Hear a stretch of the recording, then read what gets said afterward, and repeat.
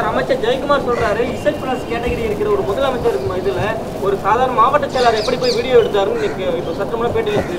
ஏப்பா உனக்கு எதுக்குப்பா உனக்கு எதுக்குப்பா அந்த சந்தேகம்? உங்களுக்கு எதுக்கு இந்த சந்தேகம்? வீடியோ படம் பார்த்தையில் அம்மா உயிரோட தானே இருக்காங்க, டிவி பார்த்துக்கு இருக்காங்கல்ல, ஜூஸ் குடிக்கிறாங்கல்ல, அப்போ உயிரோட தானே இருக்காங்க.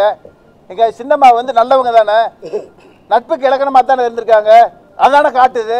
அதை பொறுத்துக்க, அதை ஏற்றுக்க ஏன் அதை மறுக்கிற? தேர்தல் ஆணையம் சொல்லியிருக்கு 126B பிரகாரம் 48 மணி நேரம் வாக்குப்பதிவு நடக்கிற சூழலில் இந்த வீடியோ வெளியிடக்கூடாது, அப்படி வெளியிட்ட வெற்றிவேல் மீது வழக்குப்பதிவு செய்யப்படும் அப்படின்னு சொல்லிட்டு லக்கானி சொல்லியிருக்காரு. இது பற்றி உங்களுடைய கருத்து? நேற்றைய முந்த நாள் வெளி மாவட்டத்திலிருந்து 50,000 நபர்கள் பன்னீர்செல்வம் திரு எடப்பாடி பழனிசாமி அவர்களால் வரவழைக்கப்பட்டு வெளி மாவட்டத்து வாகனங்கள் மூலமாக அவர்களை ஆர்கே நகர் தொகுதியில் தங்க வைத்து 2 லட்சம் வாக்காளர்களுக்கு தலா 6,000 வீதம் 150 கோடி பணம் பட்டுவாடா பண்ணது உண்மை. அது மேலே என்ன ஆக்ஷன் எடுத்திருக்கீங்க நீங்கள் எலெக்ஷன் கமிஷன்? இதை விடவா நாங்கள் தப்பு பண்ணிட்டோம்? இன்றைக்கி நாங்கள் வீடியோ படம் விட்டுருக்கோம். எதுக்கு விட்டோம்னு சொன்னால், நேற்று மாலை ஆர்கே நகர் தொகுதியில் இறுதிக்கட்ட பிரச்சாரம், எங்கள் துணை பொதுச் செயலாளர் டிடிவி தினகரன் அவர்கள் இறுதிக்கட்ட பிரச்சாரத்தில் இருக்கார். ஆனால் திரு பன்னீர்செல்வம் திரு எடப்பாடி பழனிசாமி அவர்கள் துண்டு பிரச்சாரம் ஒன்று விடுறாங்க. வீடு வீடா அம்மா இறந்த சவப்பெட்டியை வச்சு அம்மா சாவுக்கு காரணம் இவர்கள் தான், இந்த துரோகிகளுக்கு வாக்களிக்க வேண்டாம், பிரஸ் பேர் இல்லை, ஊர் இல்லை, வீடு வீடாக இப்போ கொடுக்குறாங்க. அந்த நோட்டீஸை கொடுக்கும்போது நானே எங்கள் துணை பொதுச்செயலாளர்கிட்ட கேட்டேன், என்னன்னே எலெக்ஷனில் இருந்த இறுதிக்கட்ட பிரச்சாரத்தில் இப்படி ஒரு நோட்டீஸ் விடுறாங்களே, இது மோசமான செயல்னு சொல்லி வருத்தப்பட்டேன். பொறுமையாக இருப்போம் அப்படின்னு சொல்லி என்னை கட்டுப்படுத்தினார். இதையெல்லாம் பொறுத்து கொள்ள முடியாத வடக்கு மாவட்ட செயலாளர் வெற்றிவேல் அவர்கள் தன்னிடத்திருந்த ஆதாரத்தை அம்மா மருத்துவமனையில் இருக்கின்ற பொழுது நலமாகத்தான் இருந்தார் என்பதை தெரிவிக்கின்ற வகையில் இந்த வீடியோ படத்தை வெளியிடப்பட்டிருக்கிறது. ஜெயலலிதா வந்து அவங்க பிரைவசியா பெரிதும் மதிக்கிறவங்க நேத்து சசிகலா குடும்பத்தை பற்றி ஒரு போஸ்டர் வெளியிட்டாங்க வேண்டி அவங்களோட பிரைவசியை காம்ப்ரமைஸ் பண்ற வகையில பரவாயில்லன்னு சொல்லி நீங்க வீடியோ ரிலீஸ் பண்ணிருக்கீங்களா? நீங்க தான் சொன்னீங்க, ஊடகங்கள் பூரா இது அமைச்சர் தான் சொன்னாங்க. உங்ககிட்ட வீடியோ இருந்தால் விடுங்கட்டாங்க, அதே விட்டுருக்கேன். நாங்கள் ஏன் அப்போ கேட்டீங்க? நீங்கள் வீடியோ படம் இருந்தால் நீங்கள் தானே உங்கள் ஊடகம் தானே சொல்லிச்சு, வீடியோ படம் இருந்தால் விடுங்க, உங்கள் மேலே ஊழல் நிரூபிக்கிறது தானே சொன்னீங்க, அதே விட்டுருக்கேன். இதில் என்ன தப்பு சார்? இப்போ நோட்டீஸ் ரிசீவ் பண்ணது அப்படின்னு சொல்கிறீங்க. ஓபிஎஸ் அணியினர் கடந்த ஏப்ரல் மாத இடைத்தேர்தலில் சவப்பெட்டியை வச்சு ஊர்வலமாகவே வந்தாங்களே, அப்பயே நீங்கள் ரிலீஸ் பண்ண அந்த இடத்துல நாங்கள் விரும்பலை. இன்னைக்கு எங்களுக்கு தோணி இருக்கு, மாவட்ட செயலாளர் மேலே விட்டுருக்காரு, அவ்வளோதான். இதை ஏன் பெருசுபடுத்துறீங்க? இதுக்கு மேலே பதில் சொல்லு. நீ செத்து போய் தானே வந்தான்னு சொன்ன, இதுக்கு நீ பதில் சொல்லு அமைச்சர். ஏன் அதுக்கு பதில் சொல்ல மறுக்கிற? இல்லை, இந்த மாதிரி வந்து அவங்க இறந்து வந்தாங்க, திண்டுக்கல் ஸ்ரீனிவாசனும் வந்து சில கருத்துக்களை சொல்லியிருக்காரு.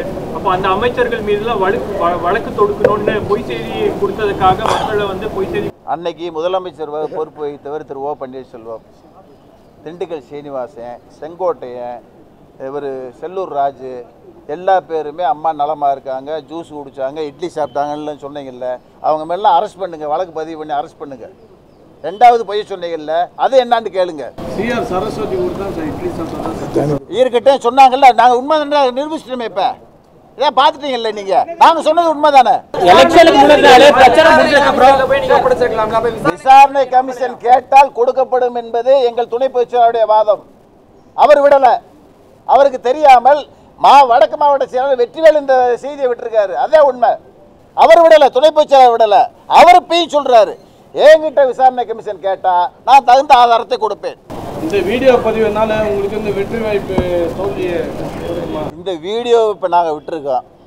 விட்டுட்டு எலெக்ஷனில் ஆர்கே நகர் இடைத்தேர்தலில் 4 பெட்டி இருக்குது, 3வது பெட்டியில் 33வது இடத்துல குக்கர் சின்னம் இருக்குது, வேட்பாளர் அண்ணன் டிடிவி தினகரன், குக்கருக்கு ஓட்டு போட்டுன்னா நான் கேட்குறேன். அந்த இதில் அதை எதுவும் சொன்னோமா நாங்கள்? வெற்றிவேல் எதுவும் சொன்னாரா? எதுக்கு இவ்வளோ பயம் பயக்கிறீங்க? ஏன் பயம்ன்ற உங்களுக்கு என்ன காரணம்? பயம். எங்கள் அம்மா வந்து உடல்நலம் பாதிக்கப்பட்டு போயஸ்கார்லேருந்து அப்போலோ மருத்துவமனைக்கு வருகின்ற பொழுது இறந்தே தான் வந்தார்கள் சொன்னார்களா? சொல்லியா? பன்னீர்செல்வம் உட்பட அனைத்து பேரும் சொன்னாங்கல்ல. இன்னைக்கு வந்து பேசுன ஜெயக்குமார் சொன்னார்ல, வீடியோ படம் பார்த்தீங்கல்ல, அம்மா இருந்தாருங்க. நேற்றுக்கு முந்தின அப்போலோ இயக்குனர் பிரதாப் ரெட்டி இங்க வரும்போது சுயநினைவு இல்லாமல் இருந்தாங்க. அப்போ எலெக்ஷன் கமிஷனை நான் கேட்குறேன், தேர்தல் நேரத்தில் இந்த படம் வெளியிட்டது தவறு, வழக்கு போடுறீங்கல்ல, பிரதாப் ரெட்டி மீது வழக்கு போடு. இந்த அரசு சொல்லிதான் நீங்க பிரதாப் ரெட்டி சொல்லியிருக்க. நீங்க தவறான செய்தியை மக்கள்கிட்ட சொல்லியிருக்கேன், பயந்து சொல்லியிருக்கீங்க. நான் என்னுடைய குற்றச்சாட்டு நான் பதிவு பண்றேன். வழக்கு பதிவு இங்க பண்ணுங்க. அப்போலோ மருத்துவமனை மேல ஜெயலலிதா மருத்துவமனை பார்த்த அப்போலோ நிர்வாகத்தை அரசு மிரட்டுகிறதுன்னு சொல்ல வரீங்க. உண்மை, 100% உண்மை. ஒரு வருட காலமாக அப்போலோ மருத்துவமனை வாய் திறக்காமல் இருந்துவிட்டு தேர்தல் நடக்கிற நேற்று இந்த அறிவிப்பு வந்தது காரணம் அரசு மிரட்டியின் காரணமாக அப்போலோ நிர்வாகம் இப்படி கூறியிருக்கும். இந்த காலதாமத்துக்கு எடப்பாடி அரசு பழி வாங்குறத எடுத்துக்கலாம். பழி வாங்குறது நினைச்சிருந்தா நாங்கள் எப்பயோ பழி வாங்கியிருப்போம். இன்னைக்கு எங்களுடைய ஆதங்கம் எல்லாம் நேற்று இறுதிக்கட்ட பிரச்சாரத்தில் அம்மா சவப்பெட்டியை வச்சு அம்மாவை கொண்டது இந்த குடும்பம் தான் சொல்லி பிரச்சாரம் விட்டது எங்களை பொறுத்துக்கிற முடியல. துணை பொதுச்செயலாளர் அதை விடலை. அவருக்கும் தெரியாம மாவட்ட செயலாளர் என்ற முறையில், அந்த மாவட்டத்தை சேர்ந்தவர் என்ற முறையில் மக்களுக்கு நான் உண்மையை சொல்லணும்ன்ற ஆதங்கத்தில் வெற்றிவேல் விட்டிருக்காரு. விட்டது தவறில்லை. மக்கள் 100% எங்களை நல்லவர்கள் என்று ஏற்றுக்கொண்டார்கள்.